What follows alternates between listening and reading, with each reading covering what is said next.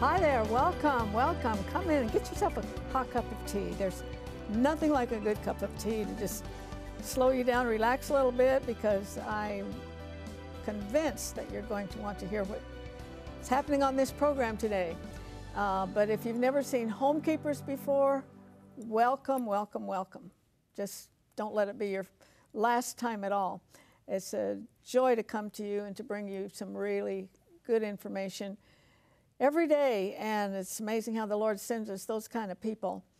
And He's done that again today. If you saw the last program, Carol Sewell was on. She's an author, and the Lord laid on her heart the importance of Christians, you know, being involved in our government and being good citizens. And she's written a couple books. We talked about one yesterday, What Were They Thinking? And that dealt with the Founding Fathers, what was really in their mind when this nation was birthed. Today, I'm going to talk about her book, Gatekeeper, and I love that term. I really believe with all my heart, if every home in America had a gatekeeper there, it would be a different nation. Keeping out evil, keep out pornography, keep out everything that is degrading to the human being, and keep those things inside that are uplifting. Also, government oversight and individual rights. This is probably something your kids are not learning in school at all, and it's important that they know that. And also, in just a second, I'm going to turn it over to Stephanie and Tiffany Hausdorf. She is co-owner of Nook and Cranny. She's been on before, and they're going to do a pumpkin stand-up sign. This is some kind of a craft, and I'm anxious to see it because I haven't seen it myself. But before I do that, let me remind you and gently nudge you about supporting the program. We are viewer-supported, and I've often thought, because I'm a giver, I'm just not bashful about that. I'm a giver, a regular giver. Bible says give and it should be given unto you. It's true. It's just absolutely true. And what I want to just help you understand is when the Spirit nudges you to give to a ministry, go ahead and do it, because there's a reason that it's happening, and it's for your ultimate blessing. So if you can send a donation to this program, you can send a check to Homekeepers, Box 6922, Clearwater, Florida, 33758. Or that 800 number is for those of you who like to use your credit card or debit card, 1-800-229-0059. And whatever in the world you can do, my friend, large or small, we are so, so appreciative of it. And thank you so much. And now I'm going to send it over to Stephanie and Tiffany and see what they come up with. This is going to be new to me too. I am so happy and excited to have Tiffany back from Nook and Cranny. We're hoping she's going to be able to come by once a month and maybe teach us something new. And last time I made a big faux pas and I said she's going to teach us crafts, but it's so much more than that. It's projects. It's so much more than crafts. So sorry for my faux pas. Oh, you are totally fine. So show us what you have. How do we make it? Where do we get it? What do we do? Well, this month is our October Take and Make Kit project, and we thought we'd do something that we could use for Halloween and then carry it over to Thanksgiving. So we came up with these wood pumpkins, and we are going to be selling the kits, which you'll get 2 different sizes, but this is something that somebody can go to a craft store, Michael's. You can get some reclaimed wood. If you can't cut out a pumpkin, you can draw a pumpkin yourself. They have traceable things that you can get, all kinds of possibilities. So you don't have to actually use a pumpkin cutout, right. But we will have these in our kits. And we're gonna have 2 different sizes. It's gonna come unfinished, and in all of our kits, we're gonna supply the colors of the paint that you'll see. We always have sandpaper, sponges, a paintbrush, some fancy little embellishes, and then what really makes it stand out are going to be our stencils. And again, like we said last time, you can get stencils at craft stores. I love it when people use freehand and they really get creative. No. But I've tried freehand and it ain't pretty. I'm the same way, which is why that we do these stencils. So we will provide these stencils. Today we're going to be doing the Give Thanks ones here. These are freestanding, so that you can put them on your mantle. They're so cute. And it's so exciting because if you're in Pinellas County, you can get all of this. It's every everything you need, which I love. Yes, Then you don't have to go to the craft home. store and pick up this and pick up that. This is everything you absolutely need if you're in Pinellas County. You'll get the information at the end, but I'm just excited about that. Yes, so we'll have it all in there for you. We're going to have two different options, the give thanks option or the pumpkin option, the jack-o'-lantern option. And this one my kids actually made with me sitting on the floor at home. So it's a great way, because you know our workshops are adults only, it's a great way for you to get your family involved at home. Get your kids involved. They love it. My Please. kids beg me all the time, can we paint, can we paint? We use latex paint, Sherwin-Williams. You can use any kind of craft paint. It doesn't really matter. I'm picky with my kids because they get it all over themselves, so I try to use a different kind of craft paint. But anyway, so first what we're going to do is we're going to paint this entire thing orange, and I've already done one here for you so that we can get the process started, but it's going to come unfinished.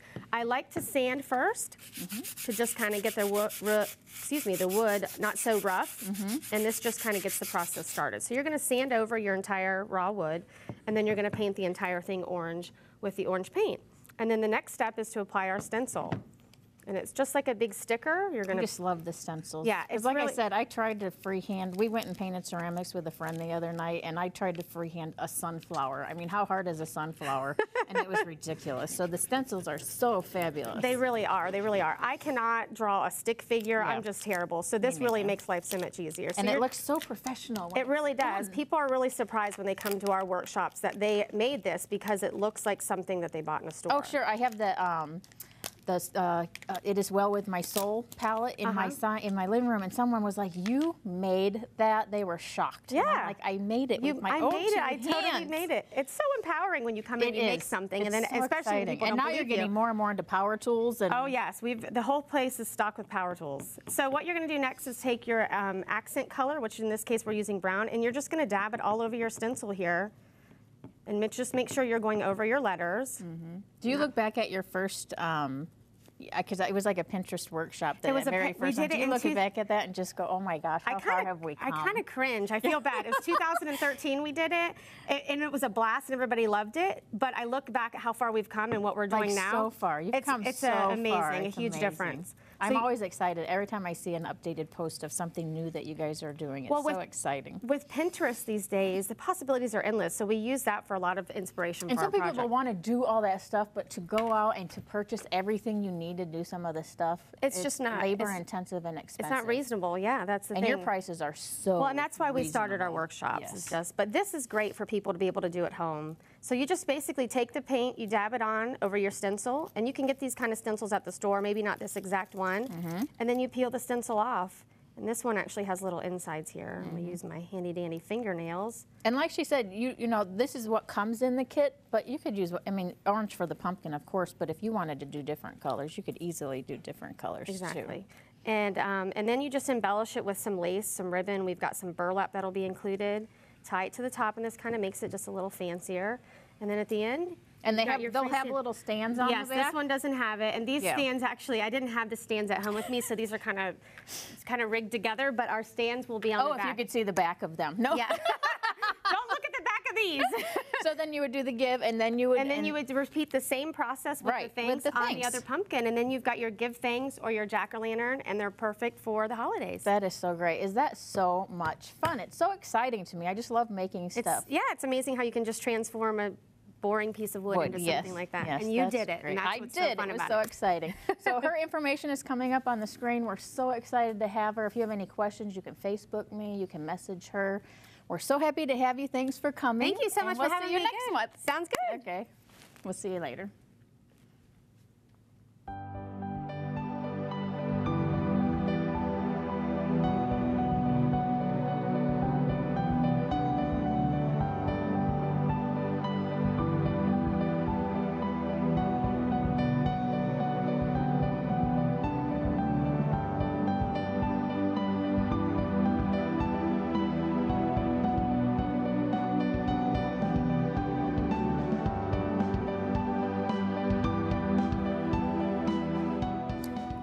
I love watching those girls, and let me tell you something. There's something about crafts, there's something about working with your hands, with a friend or with your child, that makes lifetime memories. I guess it's the connection from here to here, but it's time well spent, especially with your children, grandchildren. Carol, welcome back. I was just going to tell the audience, I got these little, they're little tiny things to bake a cake in, like a cupcake, but they're shaped like Christmas trees. And I'm going to send them to two of my great-granddaughters, because I know that my daughter-in-law will help them. And I just think this kind of thing is really important. It goes along with everything we try to say about the home. It does. It does. Where it happens. Welcome back. Thank you. I loved the program yesterday. With you, there's just not enough time. I know. But let's go back over, maybe this is the first time a lot of people are seeing you. You're a good Christian, minding your own business, and God lays it on your heart to write some books about the Christian's place in government. And on the last program, we discussed what were they thinking. And the they were the founding fathers. And I urge you to get that book, not just for yourself, but for your church leaders and all. We really need to get the church back into government. It will change things. I wonder where we got the idea that, okay, politics, government, that's all dirty, and we are spiritual people. And so we're not only letting the world go to hell, we're changing our nation, which is going to damage our generations following us. Some of that started during the 30s, during the Depression, when the federal government stepped in and started doing charitable giving and helping people. Oh, and look at today. Right, right, never ends.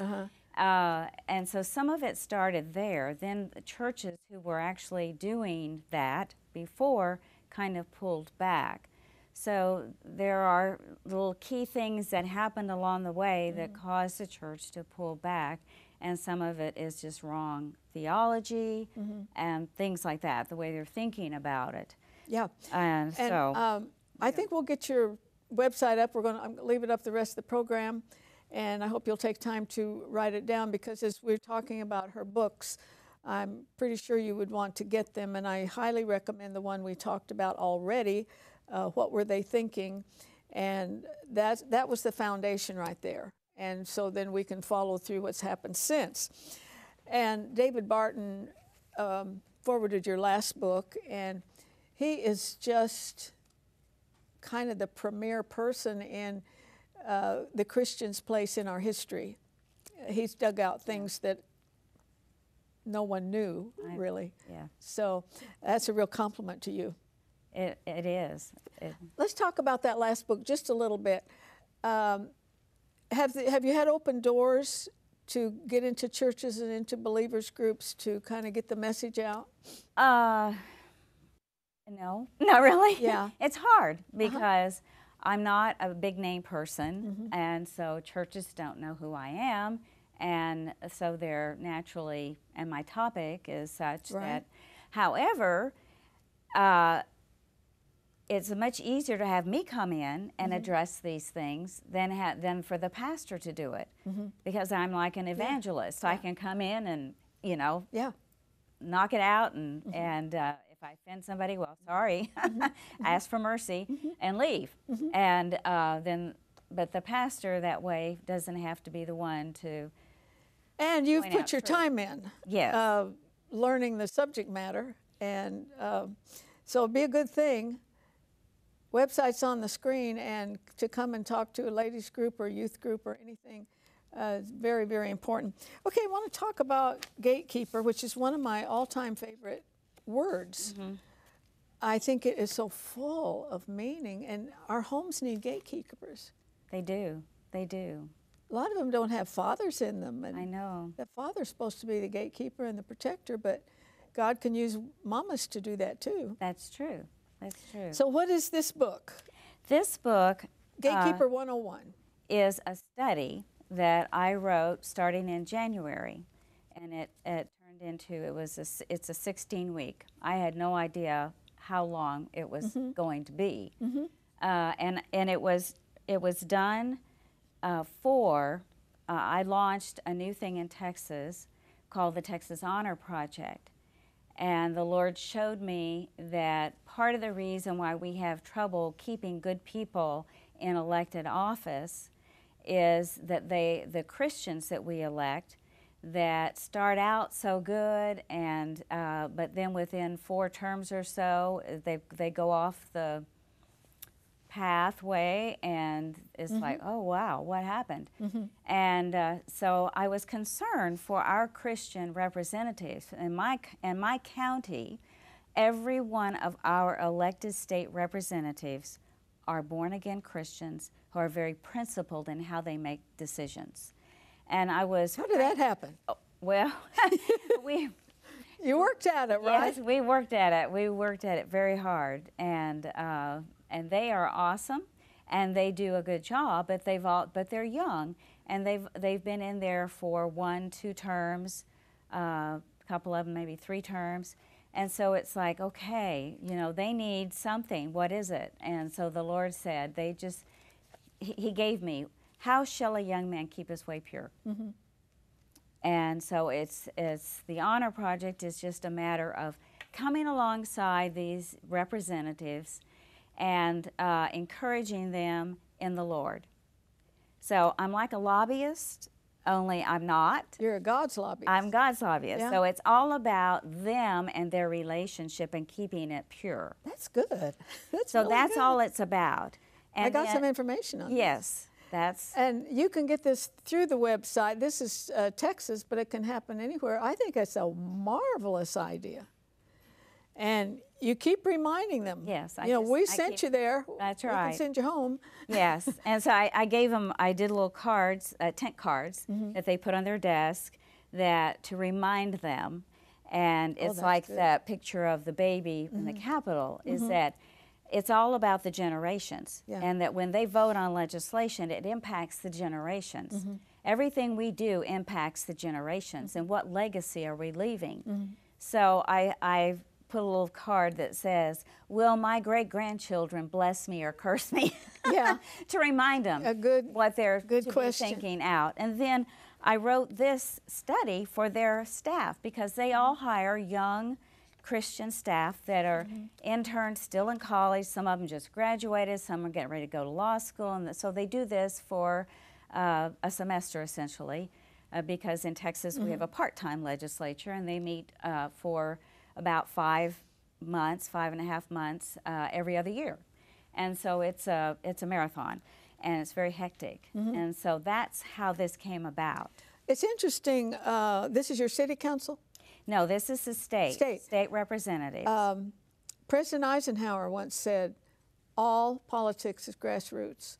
It is. And we usually think of the White House, which is very important, but also just those people that you vote on and you might not even know.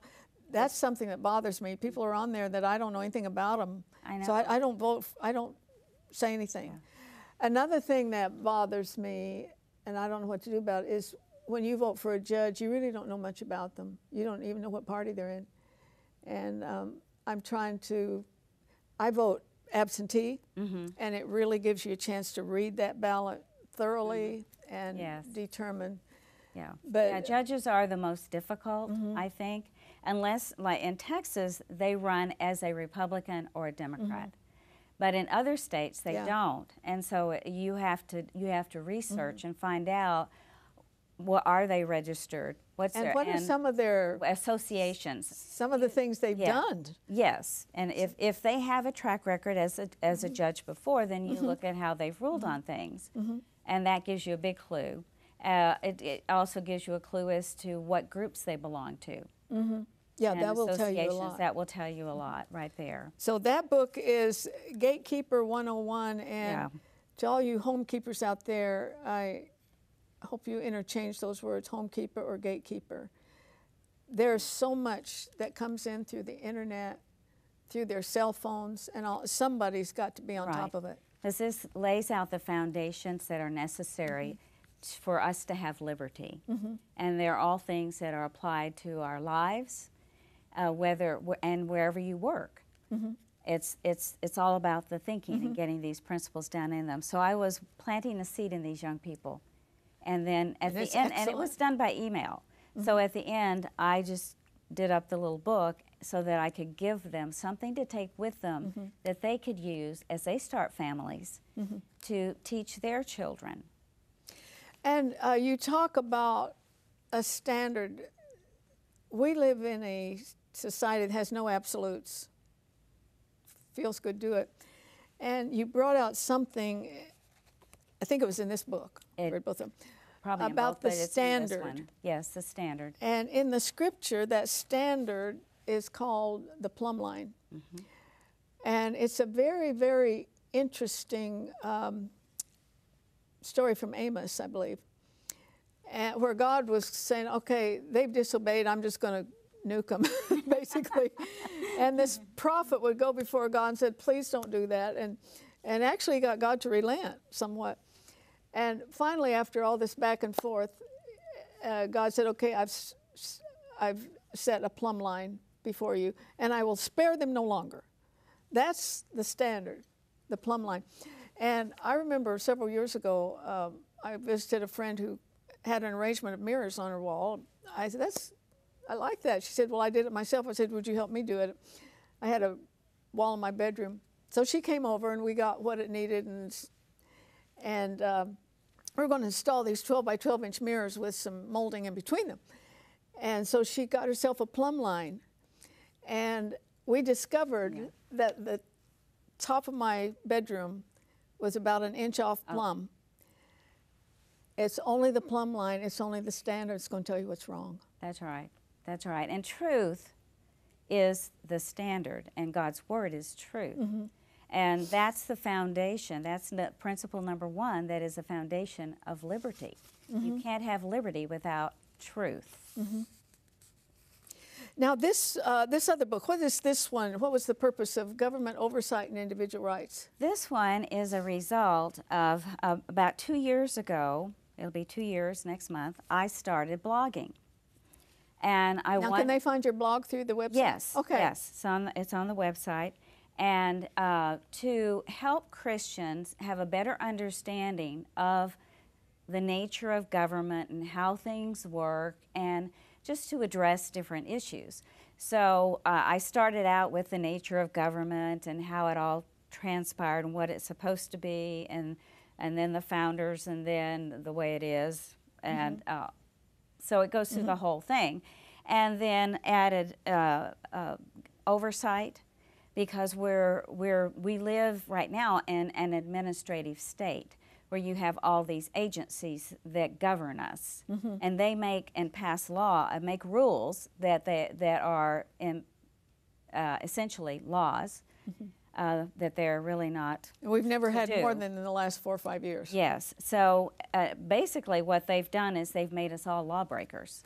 We're all criminals because there are so many of them that we can't keep up with them, and we don't know when we're breaking the law until they come knock down our door with guns and arrest us for some silly something. That we didn't even know. Right. So I had to actually, I had to find, I knew Congress has oversight on these agencies, and so I had to do some research on that to find out how that went about, and that didn't even happen until the 1940s, the late 40s, when they, with FDR and the New Deal and everything, they created all these agencies, and so somebody had to watch And they thought over it was a utopia.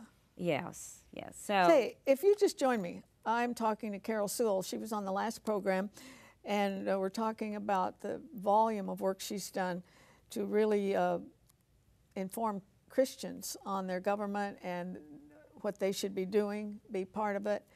I mentioned before, but the last presidential election to me is a disgrace in the face of the Church of the Living God, because there were, I believe, millions of evangelicals. These are people who believe in born again and all that good thing, never voted. And I think that's a blight on us as a people. And remember this, friends, you're not voting for a pastor. You're voting for the better of two people. That's what it comes down to. Maybe it's even the lesser of two evils, but let's be sure and vote for the lesser.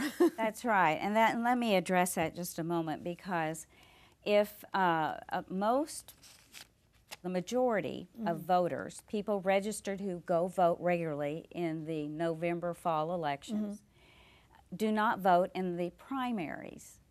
And in the primary is when you have options. I mean, just look at now how many people are running. They're all running except me. Yeah, that's right. Or me, or, you know, my grandson. You're so qualified.